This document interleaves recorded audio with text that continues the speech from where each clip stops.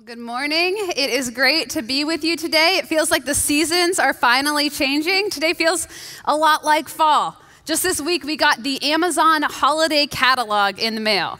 And our kids are pumped. I mean, they all have their own custom pen color. They write their initials next to the toys that they're excited about, that they hope to receive. They feel like Christmas is around the corner, and that is exciting. But there are some toys in that catalog that I don't want them to see. There's some pages I wish I could just tear out. Not because they're bad or even because they're expensive, but because they're annoying. Do we really need another giant plastic fixture in our living room? Or how about those toys who, someone thought it was a good idea. They have really obnoxious sounds, but no on and off switch. Or my personal favorite, the toys that require 200 pieces to work exactly as they intended they should be, or you can't use them at all. There are some toys that I hope my kids will grow out of. But then there's another toy that I hope they never grow out of. A toy that's always fun and innovative, and I don't know if it's the nostalgia from my childhood, from playing with it or what, but I love Legos. If our kids want Legos, we cannot wait to get them Legos because they're fun and something we can all do together and that span the ages. One of the best experiences we had with Legos is when we went to the Lego store in Disney Springs. And at this Lego store, there's pretty impressive builds outside, like 5 or 6 foot Star Wars characters made out of Legos and Disney princesses made out of Legos. And then you go inside the store and there's certain sets that you can only find there or see in person. But a distinguishing factor of the Lego store in Disney Springs is that it's one of 9 Lego stores that has a minifigure factory inside of it, where you can go and design your own Lego minifigure. And so what you do is you go up to this computer kiosk and you can completely customize what your minifig looks like. You can paint the shirt and add text to it and pick the colors and do all these sorts of things. Then you can mix and match all sorts of bottoms and accessories and make the Lego that you've always dreamed about this. Now, our 6-year-old son, he loved this experience, and he took his customization to the max. I brought a picture, but I also have his minifig that he trusted me with right here. You can see, just to give you an idea of the customization, on the front, he sort of painted the shirt, put a video game controller on it, and then wrote, "Everything is awesome," which is a quote from the Lego movie. But the back is where it really gets great, because he picked this rainbow tank top, and then put rainbow stars on it, and then put a $100 bill, and wrote the phrase, "I love you." If that's not a custom minifig, I don't know what is. But he loves this guy, and he made him in his image, and he was so excited about it. Now, at the Lego store, there are parameters to what you can create. There's a framework for what the minifig has to look like. You can't make it bigger than that. You can't make a Lego dog. You're there to make that one thing. But people get so excited about this customization that we had to wait almost 2 hours in a queue to have our turn. It's a big deal. But it makes sense, doesn't it? Because we live in an age of customization. Custom shoes, custom homes, custom cars, custom college majors. We want everything to fit our needs and our desires to be right as we think it should be. So why not a custom God? A lot of us approach thinking about God like going to a minifig factory, where there's maybe a traditional framework of things that are going to fit in him. But then there's also tons of opportunity to customize as you see fit. If you think about God and it feels like you don't really like the idea of there being love and wrath, we can swap out the wrath for a little bit more love. Or maybe if there's pieces of God that you can't understand that rationally don't make sense to you, you can take those off like an accessory that you don't want and put another accessory on. Or if there's things about God that don't fit your lifestyle, your needs, your desires, you can cast those aside and design a God that does. When we treat God like a minifig factory, we create God in our image. We make a God that we want. And so the question we're going to wrestle with today is that do we worship God as we want him to be, or God as he reveals himself to be? Because when we worship the God we want instead of the God who is, we trade genuine worship for counterfeit worship. Now, a lot of this comes back to our view of God, because your view of God determines your response to God. And so some of us, we have a big view of God. We embrace the God who reveals himself in Scripture. We believe that God simply spoke and creation came into existence. And that same God numbers the stars in the sky and he calls you by name. He is different than anything we can even comprehend. He is holy and majestic and pure and good. We have a big view of God. And so when you have a big view of God, that necessitates a big response to God. When you believe all of those things to be true, then God is worthy of your whole heart, whole life, worship and devotion. It flows out of you. I think rationally speaking, or on paper, a lot of us would say, yes, I do have that big view of God. But often our lives tell a different story because a small view of God customizes the God who reveals himself in Scripture. That means when we look at God, we see someone who's just slightly bigger, slightly better, slightly smarter than we are. And he is safe and tame and easy to understand. He's a God that we've customized to be in our own image, to meet the needs and desires that we have. And so when you look at these ideas, this big view of God and a small view of God, often if you feel friction inside of your spiritual life, it's because you want to have a big response to God. You feel like you should have a big response to God, but you have a small view of him. God's really not that relevant or enjoyable, so why would you worship him? So if this morning, if worship felt like a chore, like you just couldn't really get into it, or if reading your Bible and praying and loving and serving God are a struggle, take a look at how you view God. Do you have a big view or a small view? Because a small view of God will always lead to big problems. So today we're continuing our series on the 10 Commandments. We are 3 weeks in. And the 10 Commandments, they reveal the heart of God. They show us how we can better relate to him and to one another. And inside of that, the deeper understanding we have of the 10 Commandments, the bigger our view of God because we know more of what he is like. And so with that as the backdrop, let's turn to Exodus 20. We're going to read the first and second commandments together today. And God spoke all these words saying, first commandment, I am the Lord your God who brought you out of the land, or not yet. Jumping ahead. I'm the Lord your God who brought you out of the land of Egypt, out of the house of slavery. Now the first commandment, you shall have no other gods before me. The second commandment, you shall not make for yourself a carved image or any likeness of anything that is in heaven above or that is in the earth beneath or that is in the water or under the earth. You shall not bow down to them or serve them. For I, the Lord your God, am a jealous God, visiting the iniquity of the fathers on the children to the third and fourth generation of those who hate me, but showing steadfast love to thousands of those who love me and keep my commands. So when we read those two together, it can feel like the second commandment is just a lot more words to say the same thing as the first commandment. But there's actually an important distinction we need to make here because the first commandment, it's about our allegiance. It's what we make supreme, what we put before us. Another way of stating the first commandment is do not worship the wrong God. We talked about that last week. But the way of thinking about the second commandment is that it's about our worship.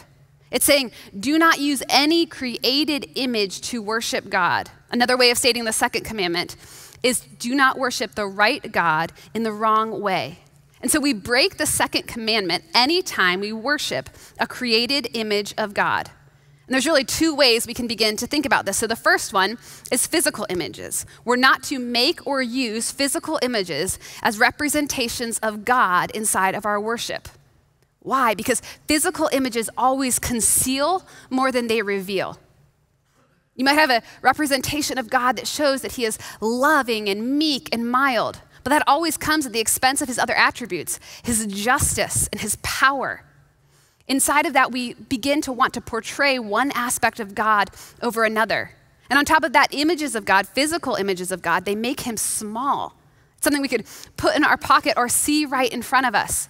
And they trick us into thinking that God's presence is localized into this item. They always diminish who God is, and so we're not to use physical representations of God in our worship.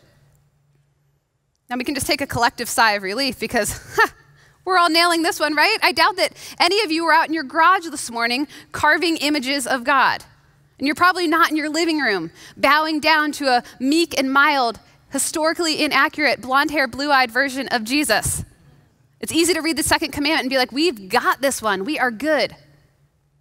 But like all of the 10 commandments, there's always a deeper obedience required of us And so we are not to make physical images of God, but we are also not to make mental images of God. What do I mean by that? Images inside of our imagination that imagine God to be anything outside of what he's already revealed in Scripture. Because mental images, they do the same thing as physical images. Naturally, our minds are going to highlight one characteristic of God over another. Or an image that we create, something that we customize, is going to conceal more than it reveals, and it tricks us into thinking that God is small, that we can think of him and imagine him as we want him to be instead of how he is. When I read the second commandment, as I've studied it this week, the line that keeps jumping out to me is do not make for yourself. In other words, do not imagine, do not customize, do not create. Because as you do that, you are imagining a God that you want to be instead of the God who has revealed himself in Scripture. And if you want to know just what a big temptation this is for us, all we have to do is look at the Israelites. Because just 40 days after God spoke the 10 words, they are already breaking this command. I mean, think how soon that is. 40 days ago was August 29th. Might feel like a distant memory, but not much has happened between those two things. Moses has been up on the mountain with God for 40 days. God is giving him instructions on how to build God's dwelling place, the tabernacle. And the people, the Israelites, are back down on the bottom of the mountain with Moses' brother, Aaron. So with that as the backdrop, let's jump in to Exodus 32. When the people saw that Moses delayed to come down from the mountain, the people gathered themselves together to Aaron and said to him, "Up, make us gods who shall go before us. As for this Moses, the man who brought us out of the land of Egypt, we do not know what has become of him." So Aaron said to them, "Take off the rings of gold that are in the ears of your wives, your sons, and your daughters, and bring them to me." So all of the people took off their rings of gold that were in their ears and brought them to Aaron. And he received the gold from their hands and fashioned it with a graving tool and made a golden calf. And they said, "These are your gods, O Israel, who brought you up out of the land of Egypt." When Aaron saw this, he built an altar before it. And Aaron made a proclamation and said, "Tomorrow shall be a feast to the Lord." And they rose up the next day and offered burnt offerings and brought peace offerings. And the people sat down to eat and drink and rose up to play. In case you're curious, they're not playing board games. Not good things are happening, but it's so easy to be hard on the Israelites as we read the Old Testament and think, what are they doing? I mean, think about this in context. God just freed them from oppression and 400 years of slavery. They saw him bring supernatural plagues upon their enemies. They watched as he parted the sea so they could walk from slavery into freedom on dry land. And in just the 40 days that they've been in the wilderness, he's been providing for their every need by sending manna, bread from heaven, and providing quail. Like, really? They don't hear any action for 40 days and they're getting concerned and confused? I mean, come on, Israelites. But an important biblical principle, especially as we read the Old Testament, is that we are the Israelites. We are just as fickle and forgetful as they are, and we allow our desires to take over just as they do. So as we think about what happens inside of that story, we can see how we relate to them, that there are temptations that they experience that we too are experiencing. And so let's think about 3 of them. The first one is when we perceive God's silence as his absence, we are tempted to create a smaller version of God who we can control. The Israelites, they didn't know what happened to Moses, and they couldn't see God, but they could see their problems. They could see their enemies. They could see their very real situation, and in that moment, an invisible God who they didn't understand just wasn't gonna cut it. And so what did they do? In what they perceived as God's silence and his absence, they created their own God so they could have someone to lead and to follow, a physical representation of the true God. And seasons of silence, where we perceive God's absence, we're tempted to do the exact same thing because we don't understand what God is doing. It doesn't make sense. It feels like he's just up on a mountain for 40 days and we're not clued into what's going on. And so we want to form and fashion a golden calf, a God that we can control, a God that rationally makes sense to our mind with formulas. We say things like, if I just try harder, if I could just be a better person, God, then you have to answer my prayer. Or if I don't forgive this person, God, they're gonna feel your wrath and judgment then. I could just have more faith, then surely God will have to bless me. There is no way that God can be both loving and just. And you see what we do? We take things and we try to control who God is.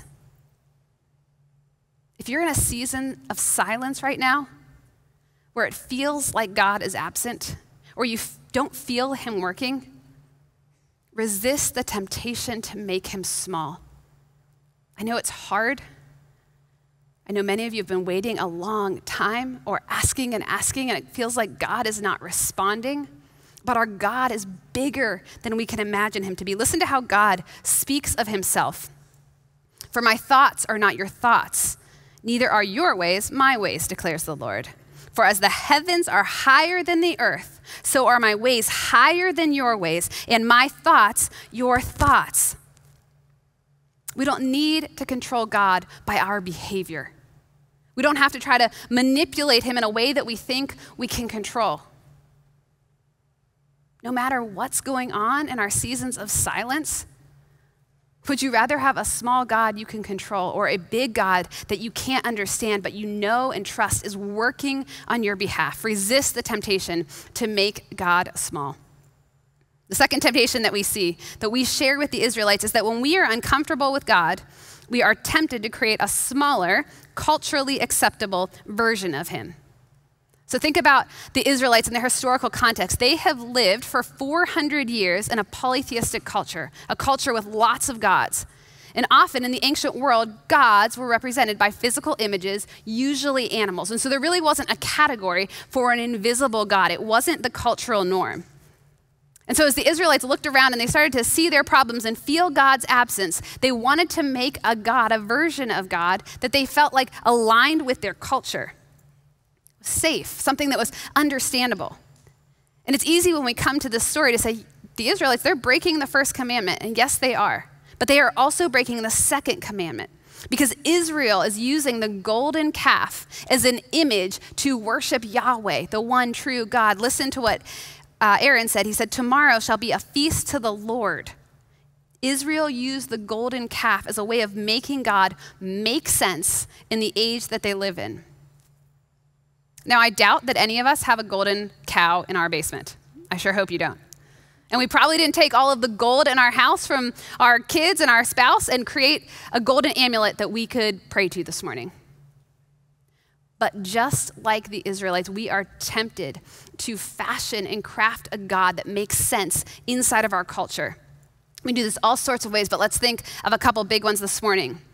We emphasize one aspect of God's character over another. We say that God is good. And you know, he empathizes with us. He knows it's hard for us to follow him. He is loving. And I'm going to focus on that. But when we do that, God is no longer good because we've taken something out of his character. The second one is that if God's word never challenges or offends us, we have made a golden calf. When we prefer a God who only affirms what we affirm and who we think likes what we like and hates what we hate, we've made a custom minifig. We've created God in our image. We have made a golden calf, and God is no longer holy. Another thing that we do is when our worship is based on our circumstances, we're crafting something that makes sense inside of our culture. It's us saying that, yes, God, I love you and I praise you when life is good. But when life is not, I'm angry and you can accuse me and you're not worthy of my worship. God is only good when life is good. Well, that means God changes. That is a false God.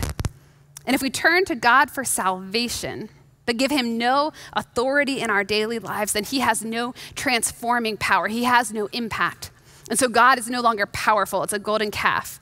And what we see from this story of the Israelites is that a culturally acceptable God is always God as we imagine, not as he reveals himself to be. The third temptation that we share with the Israelites is that when we worship a God we create, we are tempted to think golden calves lead to freedom. As the Israelites worshiped this God that they had created, a God as they imagined him to be, for a moment they felt free. They had a big party, and not the good kind of party.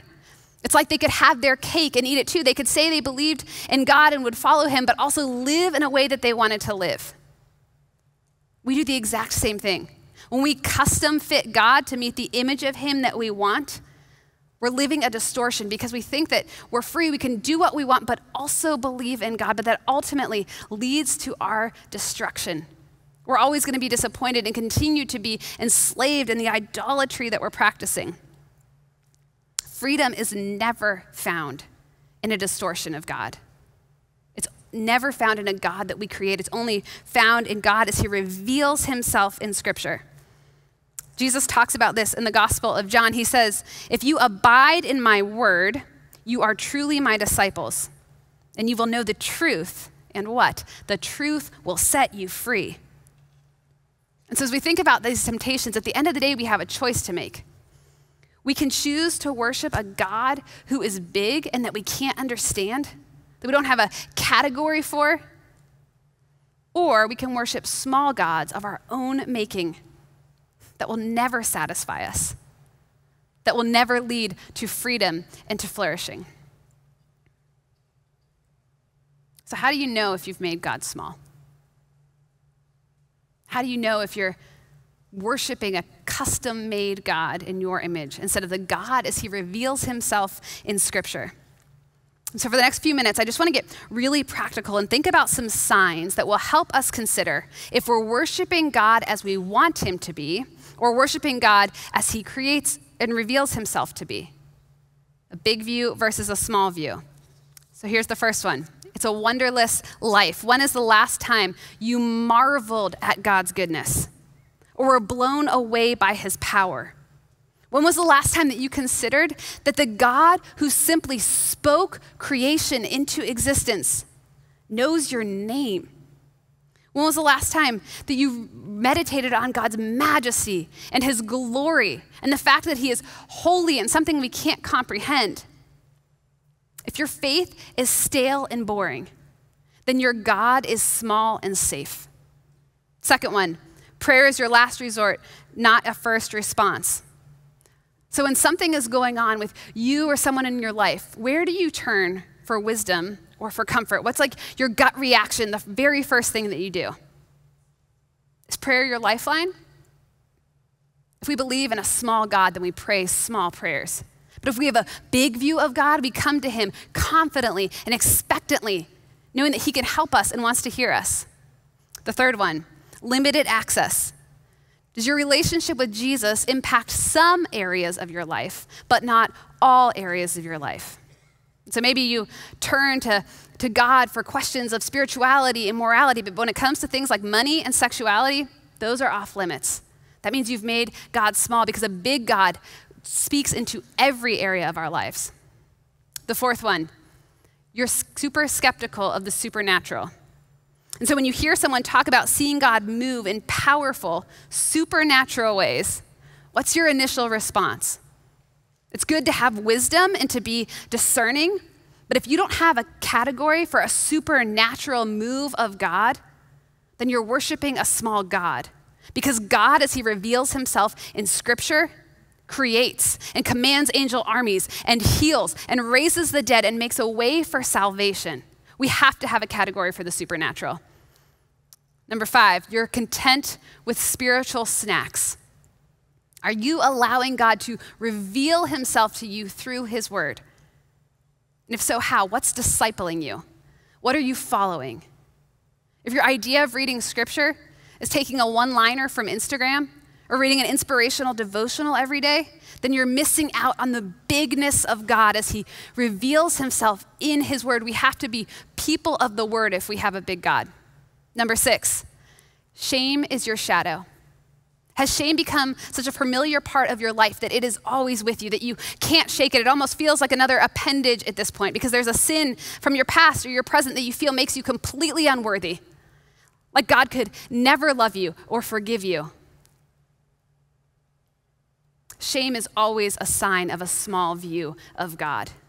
Because a big view of God is that he's forgiven you. And he's already called you worthy and righteous and loved. Number 7, like is greater than love. Is worship about what you like or who you love? What makes you get into worship? Is it if you like the song, you like the style of music?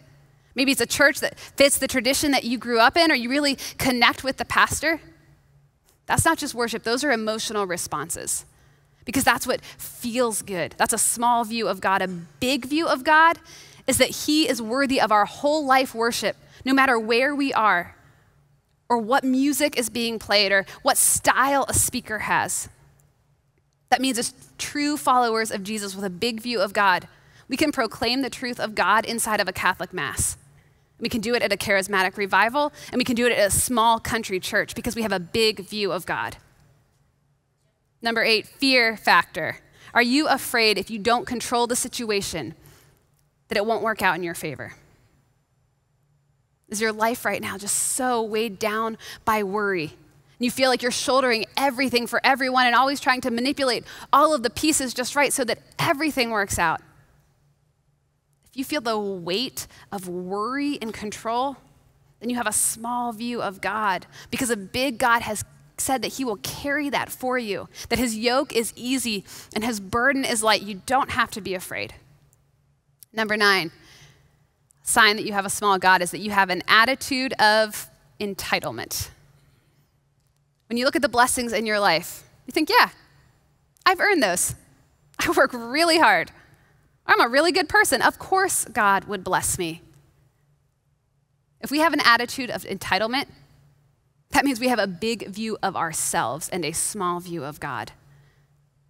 But to have a big God means that we know that every good and perfect gift inside of our lives is from him. And so gratitude pours out of us because we don't deserve any of it. It's all grace that flows from a big God. And number 10, the gospel is old news, not good news. Are you amazed by God's grace?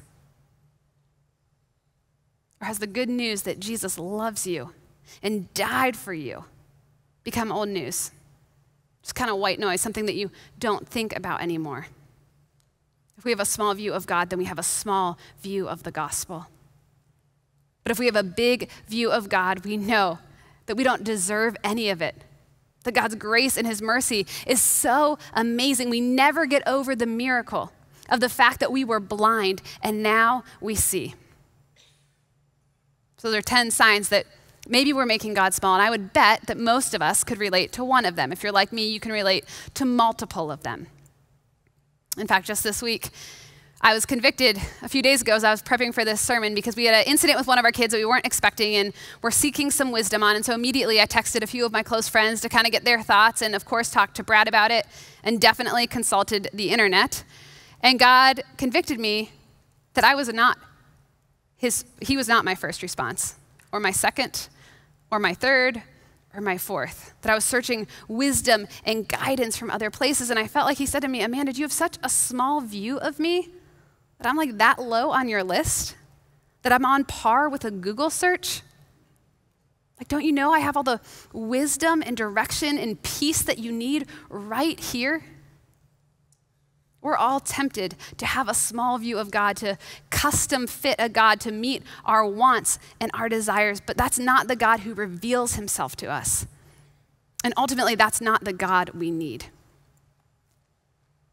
And so now what? Now that maybe the Holy Spirit has convicted us that we do have a small view of God, what do we do? Well, it takes a conscious turning from this little custom God that we've created in our own image, and turning our eyes to Jesus and knowing him and loving him as he's revealed himself to be. Earlier this week, a friend of mine sent me a quote, and it's really helpful here. It's from author Patrick Morley. He writes, "There is a God we want, and there is a God who is. They are not the same God. And the turning point of our lives," you're looking for breakthrough? Here it is. The turning point of our lives is when we stop seeking the God we want and start seeking the God who is. Our truest identity, our greatest freedom and flourishing is only found inside of the worship of the one true God, because that's what we were created for. But God is so good and so gracious and so patient with us that he knew that in the absence of an image of God, we would create our own. And so what did he do? He sent Jesus so we could see him in the flesh and know exactly what God is like. Paul says this so well in Colossians. He says, Jesus is the image of the invisible God, the firstborn of all creation. For by him all things were created, in heaven and on earth, visible and invisible, whether thrones or dominions or rulers or authorities. All things were created through him and for him. And he, Jesus, is before all things, and in him all things hold together. And he is the head of the body of the church. He is the beginning, the firstborn from the dead, that in everything he might be preeminent. For in him all the fullness of God was pleased to dwell, and through him to reconcile himself all things, whether on earth or in heaven, making peace by the blood of his cross. If we want to have a big view of God, we have to stop looking at everything else. We have to stop thinking about how God is silent or how our culture views God or this perceived idea of freedom that we could have. And we have to start looking at Jesus, because Jesus, revealed to us through the scriptures, is the fullness of God. Jesus said, to know me is to know my Father. And Jesus was present at creation. Everything is created through him. That means he knows everything about you. He knows what's in your mind right now and what you're going to speak before you say it. He knows what's best for you. And Jesus leads and sustains us as his people, the church. Jesus alone is the conquering king who one day will reconcile and restore to himself all things. It's Jesus who is the sacrifice, who frees us from the slavery to sin and gives us peace with God. And Jesus is before all things. And in him, all things hold together. Everything. No matter what you are dealing with today, Jesus is before it and he can hold it together. He's a big God. And as I prayed through this week, really seeking the Lord on what are you trying to tell us through the second commandment? What are you speaking to Northway in this moment in time right now? God brought me to John chapter 4. Jesus had a conversation with a Samaritan woman, and he uncovered her sin and her shame, and he talked to her about eternal life. But she turned the conversation on its head and started asking some religious questions, and she basically said, who gets it right? The Samaritans who worship over there or the Jews who worship over here? What's true worship look like? And Jesus responded to her, but the hour is coming and is now here where the true worshipers will worship the Father in spirit and in truth. For the Father is seeking such people to worship him. God is spirit. God is invisible. And those who worship him must worship in spirit and in truth. So what is God speaking to us today? To worship the revealed God of Scripture in spirit and in truth. What does that look like? It's by the power of the Holy Spirit. If you were convicted today that maybe you've made God small, that you've customized him to fit an image that you want him to be, the Holy Spirit will speak truth to you as you read the Bible. The Holy Spirit will equip you to understand and to know who Jesus is, to grow in your relationship with him. You walk in that power. And then in truth, we worship God by knowing how he's revealed in his word. I feel like loud and clear what God is saying is just read the Bible. Know who I am. Know who I have revealed myself to be, not who you want me to be or who culture says that I am or this image that you have in your mind. I'm showing you right here. This is your invitation to know me. And it's in the knowing of Jesus himself that everything blows wide open, that we are changed and free and whole. And so today, Jesus is inviting you to know him, to open the pages of Scripture, to ask the Holy Spirit to speak to your heart, to reveal that truth so you can know Jesus and walk in the freedom and flourishing that he provides. Would you pray with me?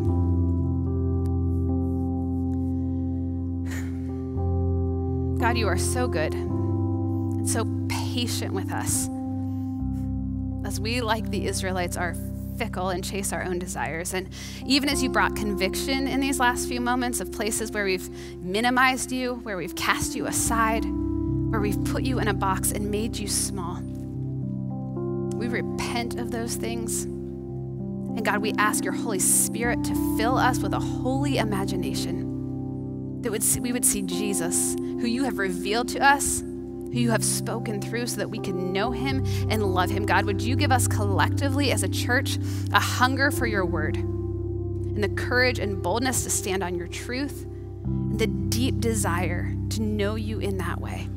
We thank you for Jesus. We love him so much, and it's in his name that we pray. Amen.